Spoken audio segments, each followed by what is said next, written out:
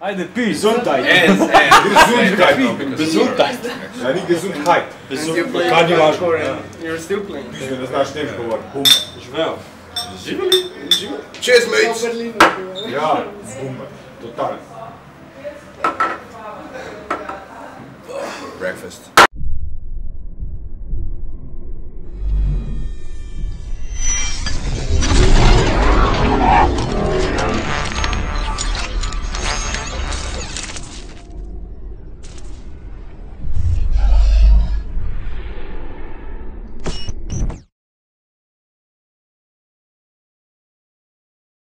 Pozdravljeni v četrti oddaji Infobeata.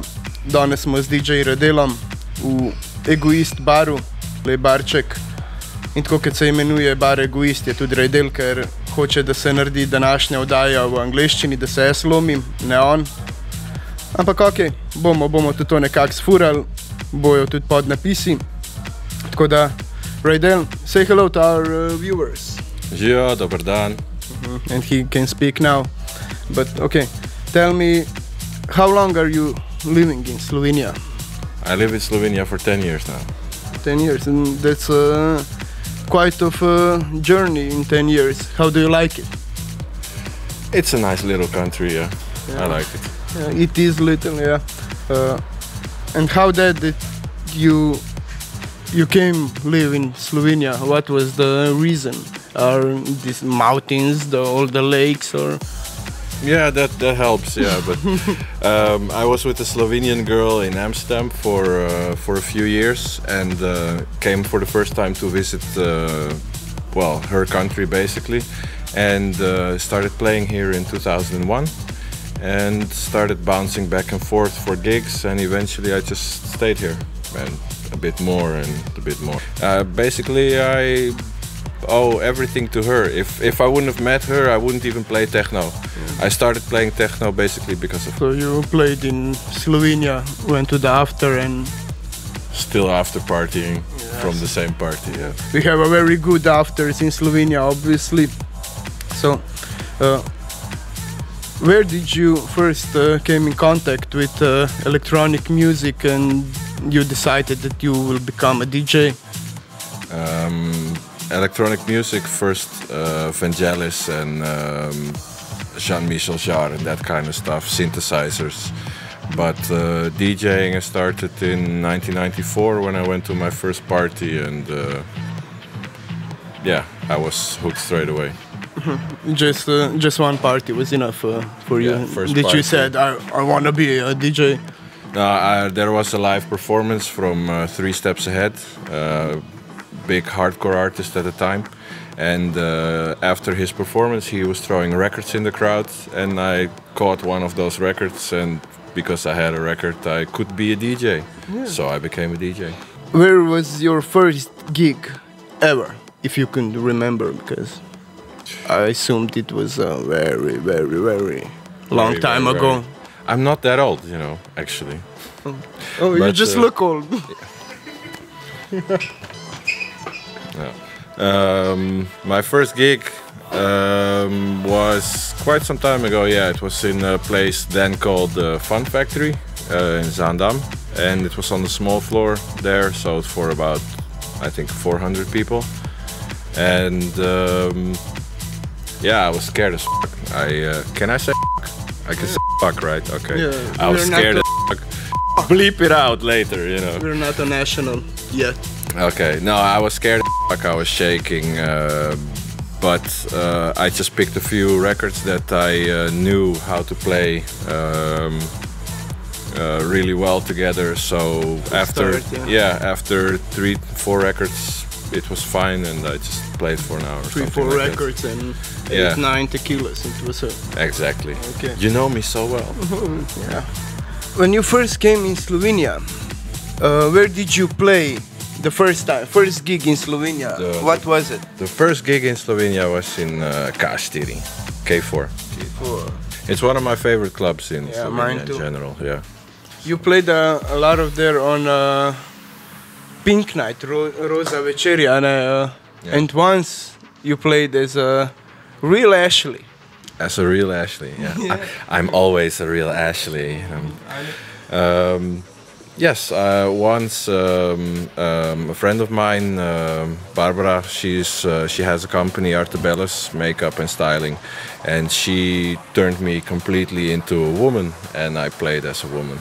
She custom made the dress, she did my makeup, I had a wig, she made boots for me. Really, it's spectacular what she made of me, really. You look great. I would do you too.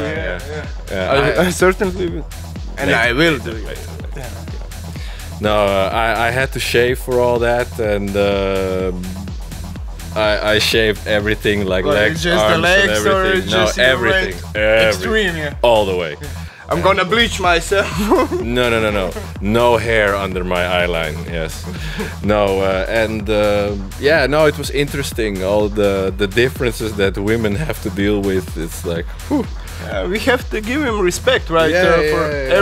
Luckily I didn't have high heels, you know, besides for the fact that I would be like 3 meters tall. But, you know, playing with nails and stuff like that, it's kind of fucked up, yeah. So, respect, girls. Yeah, women, you rock. You do a lot of production. How did you start with productions?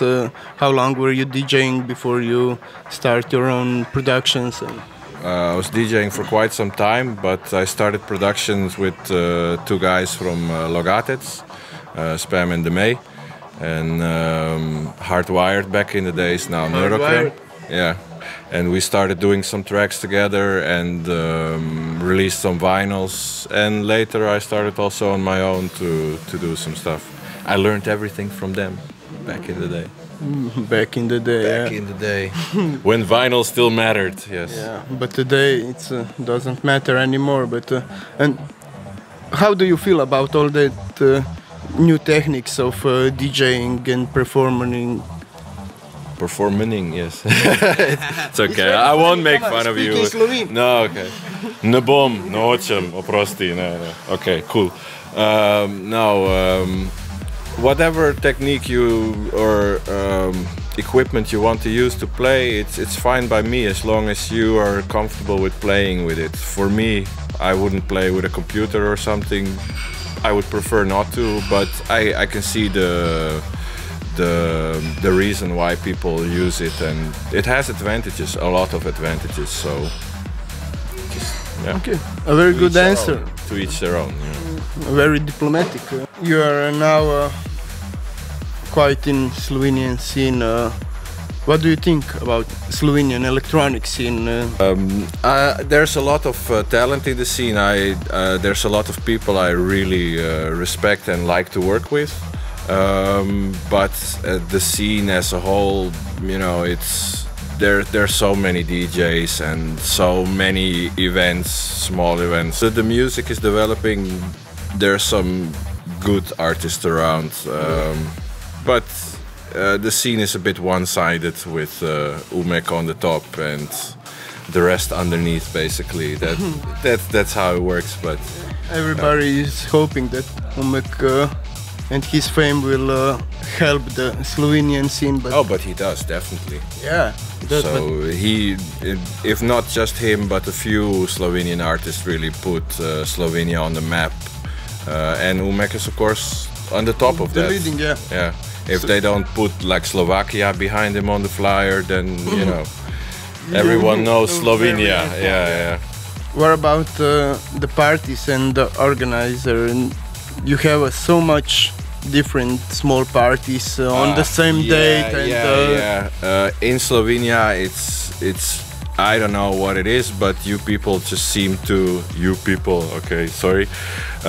seem to not want to work together on something. Or if they work, the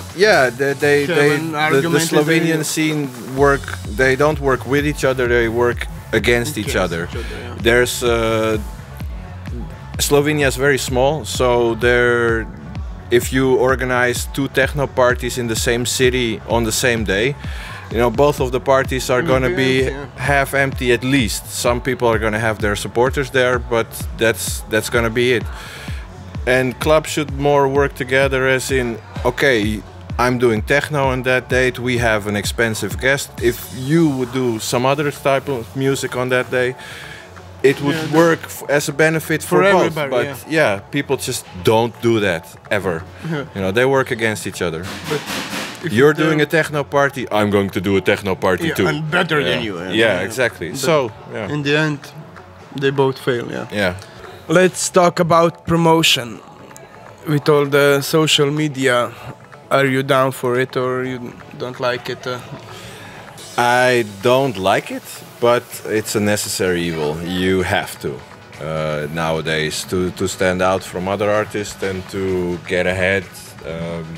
People must see you everywhere possible, so you have to be everywhere, update everything, and as much as possible. What are your plans for the future as a producer and as a DJ, or you don't have any plans? My plans are to play everywhere in the world. That's what I want to do, and preferred getting paid good money for it, of course. And as a producer, no, just make music that I like to make, and good just, music. Yeah, get ahead with that. You know, get on better labels, bigger labels, get support from people that I respect, and so far it's going quite okay. So that's it. You said you want to play everywhere in the world. Yeah. Where did you already play in? Belgium, Norway, Czech Republic. Are you still here? Yeah. Holland, Croatia, of course, Slovenia, Spain. I've been on Ibiza. Wake up. Fuck, man. Are you even listening to me? Is this a real interview? Come on, man. You played in Ibiza recently. How was it? It was fantastic. Private party with everything taken care of, with some friends of mine that I met when I was playing in Zrče. Good times, good times. From Zrče to Ibiza? From Zrče to Ibiza, yes. That is it. You slapped me, I will forgive you for that, but... We already have the end of the show. It's another end. Yeah, we have lots of ends. Yeah. You need another slap too, right? No. The other Do you need another slap? The Bible says to turn another cheek. Oh, yeah, so it's your turn now. No, it's your other cheek. No, I don't have two cheeks. You want to take this outside? I would. Come on, let's go. Ok. In s tem se je zaključil naš četrti del Infobita, če bo sploh prišel ven. Ampak dober, to je to. Any last words? Upam, da no, ne. okay, goodbye. Pizda.